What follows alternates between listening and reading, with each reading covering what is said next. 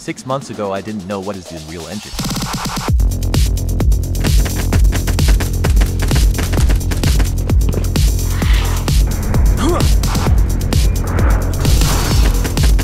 It was shorts from my game, which I created on Unreal Engine 5 from scratch, and without knowledge of the software. 6 months ago, I studied 3D graphics, a little modeling, a little motion design, and more often I began to meet information that Unreal Engine is the future of 3D graphics. Deciding that I was already lagging behind progress, I decided to start working with the Unreal Engine 5.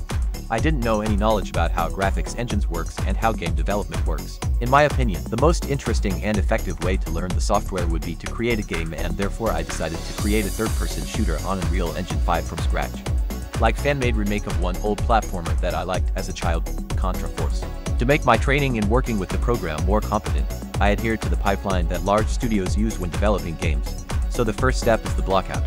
Blockout means assembling a game level from primitive objects and simple models. There is no question of any material settings, effects, animation, and other things. In short, you need to designate how the main game objects will be located in the future.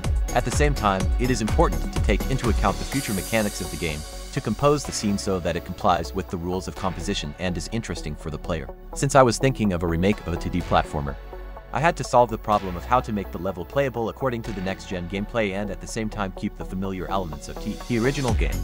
In order to competently build a level, I turned to the experience of leading game development studios and created a reference map for my level. I found similar locations in games newer than 2012. Since in earlier games, due to hardware performance limitations, the levels were built more simply and no longer correspond to the next game. At this stage, I have already compiled a list of mechanics that will be applied at this level. I also diversified the flat level with ups and downs. At the same time, I always kept the level from the original game in mind and repeated the main locations, the pier, the factory, the abandoned park. I redid the level several times and eventually brought it to the state in which I will work. Mechanics. In short, a set of interactions with the game and possible options for the implementation of the gameplay. In other words, everything that happens during the game due to the actions of the player or by default, whether it's walking, shooting, interacting with objects, all these are mechanics that are created using programming. In my case, visual blueprint programming. Since I am creating a game in the third-person shooter genre, this implies a set of typical mechanics for this genre, such as shooting, reloading, ammo replenishment system, aiming. First, I created the mechanics of simple player movement, turns, acceleration when running. Added weapons, animation of shooting, reloading, aiming. Made it so that the player can hide and get weapons. Added realistic recoil and bullet spread. In order to make the gameplay rich, I added more mechanics for opening doors with buttons, and opening doors by pressing. I wrote a system for overcoming obstacles when a player can catch on a ledge of an object and pull himself up. And of course it would not be so interesting to play if the player could not lose. He created the mechanics of the death of a character from enemy shots. I also wanted to add mechanics to the game that would repeat the mechanics of the original game, the fan remake of which I am doing on Unreal Engine 5, for the recognition of the original. I took the mechanics of falling barrels, sliding down and inclined, breaking boxes. My pride is the system of traps. These are moving conveyors, a press, crushers and pits. Social interaction is also a mechanic. I added one dialogue with the character, after which the door opens, allowing you to go further in the level. After creating the main mechanics, an understanding comes of what else needs to be added or redone. Creating and fixing all of the mechanics at this stage, we get a general idea of the game will look like. You can immediately identify the shortcomings of the landscape and correct it for mechanics. We have a working prototype of the game. Layout. After the prototype is ready, it's time to make the game beautiful. That is, replace all simple items with high-quality models and customize the look. I wanted to make my game with realism, but I used only 2 of my hands and only free assets, so the graphics came out not the newest. In addition, I work on an old 105 OT, which also imposes restrictions on working with graphics. In any case, I tried to adhere to the rules that the leading development studios use. I replaced the primitives with models for the largest objects in the scene. These are large buildings. Since I'm doing a remake of an old game, the scene of which is some kind of port, I also stick to a similar style. I used some of the buildings entirely as ready-made models, but the main ones in which the action takes place had to be assembled manually from the elements. At this stage, your level may completely change from the prototype and even render unusable your mechanics. When you create a prototype, you roughly outline buildings and objects. But when you have ready-made models, you will realize that they do not match the prototype. Besides, I used the models that I found on the internet, so these changes were more noticeable for me. Next, you need to move from larger to smaller models in size, so you will do your job more efficiently. When you are done with perhaps the smallest objects, you can move on to the details and decals. Scatter garbage here and there, place traces of human activity, work tools, and so on. This gives the game realism, as well as relevance to modern games. If in games 20 years ago you would not find such a tale due to weak computing power, now the design of game levels is approached differently. Decals are a kind of texture that can be applied on top of the model. There is nothing perfect in the real world. There is dust, dirt, scratches, inscriptions, cracks, and so on. And given that my location is an old port, there should be plenty of this. There are also plants. You need to add them in appropriate places so that they add realism to the scene and give atmosphere. Once you've replaced all the cubes on the model and added details, the next step is to tweak the look of the game with lighting, ambience, and post-processing. Light and reference. A very important component in both blocking and look deving work is working with references. Firstly, a bunch of games have already been created before you, and they were created by large teams of cool developers. They had designers and concept artists and painters and all of this in large numbers. And they've been making the game for years. Therefore, for your project, which you do alone, you can safely focus on their work. As they say, in order to do something better, you need to do at least the same. References can be searched for on the ArtStation, or simply from the records of games. I chose games of a similar genre and in locations suitable for my game. Then I collected everything on the board. This is the board I referred to when building the blocking and the most important placement of the models and also the lighting in my level. You can appreciate the difference. Looking at the work of professionals, you can see the principles of their work. Even the garbage on the street has its own meaning and completes the picture, makes the game deeper and more realistic. To be honest, I'm not happy with my lighting result, as I had to heavily optimize it for playability. Effects. When a beautiful scene is ready, you need to add effects, because sound and visual effects make the game complete. Nobody plays games without sound, and if the sound is bad and unrealistic, it ruins the game.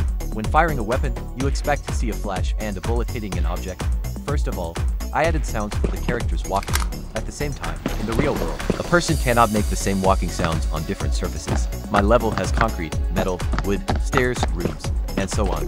For each type of these surfaces there must be a corresponding sound. You need to give sounds to the actions of the character and his interaction with objects. Everything must obey the logic of the real world in which we live. It is also very important to give sound to the environment. Without it, the game will feel plastic, like we're in a vacuum. Listen to your surroundings. You will always hear some background noise. The noise of the street, animals, conversations, the sounds of working equipment, and so on. I selected sounds for my level in accordance with the logic of the environment. I have a port, which means there are industrial buildings nearby, the sound of water, and wild birds. The main visual effects in my game are shots. Using the built-in Unreal Engine 5 tool, I created the flash effect from the shot, after the smoke was lined, as well as the effects of hitting objects, which consists of falling dust and splinters. In general, there is nothing more to add here. Artificial intelligence. The game would not be interesting if there were no opponents in it, especially since I have a shooter. I decided to make simple enemies and not bother with a complex combat system. Opponents are created using the behavior tree system built into the Unreal Engine. In other words, it is an AI behavior tree. It is responsible for what and how AI does. In quiet mode, enemies perform the patrol function. Their logic roughly looks like this: looked like stop, went the other way. If he found me, he would turn on the function of attacking me and notifying other AIs that I need to be attacked. I placed them in different locations and made sure that they did not attack me immediately on the entire map, but only when I arrived at the place where they were, only when they noticed me. There is also a boss in my level. Its logic is the same as that of all other enemies, but I added speed, more damage, and a lot of health to it through behavior tree. You can also make a system of dialogues. The logic is something like this. The AI speaks, then depending on my answer, the corresponding branch is selected in the tree. Such dialogues make the game deeper and more realistic. Character. If for AI, I used annual models from packs. For GG, I decided to make a custom character from ready-made models. I wanted GG to look like a character from the original game, so I picked up similar things from a sketch file and put them together in Cinema 4D to create the skeleton. I used Mixamo and twisted it in the same Cinema 4D. Then I created a rig in Unreal Engine 5 to copy all the animations from the standard mannequin to mine. It turned out a little not a typical hero, who even dresses like this. Some animations had to be corrected manually, because when moving from a mannequin to a model, the animations distorted the model. But in the end it turned out to be playable. Cinematics. In order for the game to look complete and explain what is happening here, I made several cutscenes.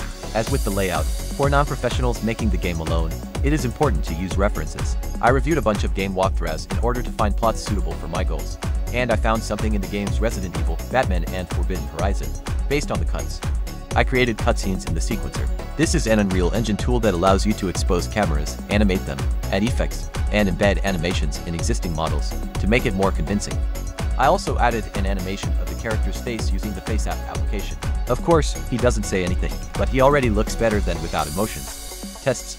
As in professional game development in studios, game tests are important in your personal projects. This is a game already packaged, not inside Unreal Engine, but as an application. Tests should be carried out both at the prototype stage and on more finished versions. They will help to identify errors and shortcomings in the game. The first time you can conduct tests yourself, when the game is still far from complete, but then you need to involve other people in the work, because they may notice things that you no longer notice. During the development of my game, about 10 people played it. They recorded the passage, and I could see with a fresh eye what I needed to fix or refine. Even when it already seems that everything is ready, the test reveals an error that needs to be fixed. Tests also show how well the level is designed. After all, if a player who is unfamiliar with the game does not understand where to go, then this is bad level design, in finished form. It takes about 20 minutes of continuous gameplay to complete my game, which is not so little. The players noted that they liked the variety of the level, and the most common criticism was that it was not similar to the game developed on Unreal Engine 5. Well, yes. This is my failure for some reason. The game really looks outdated. We will assume that this is a feature, because this is a remake of the old platformer after all. In 6 months, I mastered the skills of working in Unreal Engine from scratch and created my first game on the game development pipeline. It was a great experience. The courses from Isev's workshop helped me with this. I'll post the link to the course in the description of the video. Also soon I will post a complete walkthrough of my game, so subscribe so you don't miss out. Also go to my social networks and subscribe, write comments, please like. And thank you for watching this video. If you have any questions I will be happy to answer them.